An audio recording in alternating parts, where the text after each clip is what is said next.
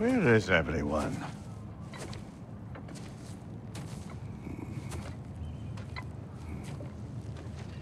Now a good time. I just want to talk. Dad to Dad. Speaking of which, imagine my surprise when Atreus came knocking at my door. He's doing well, by the way, and will continue to do so just as long as I return to Asgard sometime soon. Besides, our friend here has a whole lot to live for. Arguable. Run along now, but behave yourself. New spear. Never much cared for Brock. Can't deny the dwarf's talent. You came to speak. Speak. You don't really want war, do you, Kratos? All that blood on your hands, on your son's hands. I want peace as much as you do. Perhaps we can find it together. He's lying. I know.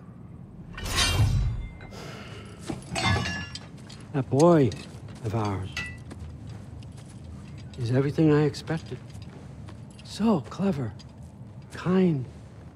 You sure he's yours? A kid. You really ought to be very proud. He is the key to peace in our age, to break free from all this fate and prophecy. My son is not your key. Oh, God, do they not have metaphor in your homeland? Or rather, did they? I'm sorry, that's not fair.